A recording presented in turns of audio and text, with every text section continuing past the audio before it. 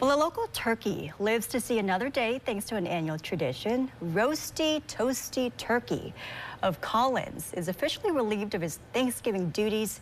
This is thanks to Governor Tate Reeves. He formally pardoned the bird this morning.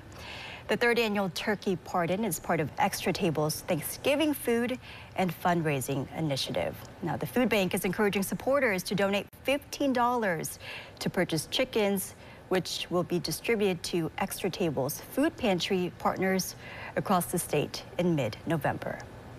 They work hard every single day to support our neighbors right here in communities across our state.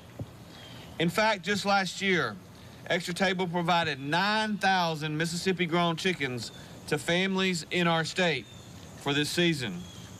The goal is to do exactly the same this year by providing another 9,000 Mississippi chickens, as well as boxes of cornbread dressing. They need your help to do so. And if you'd like to help out, you can visit extratable.org to donate.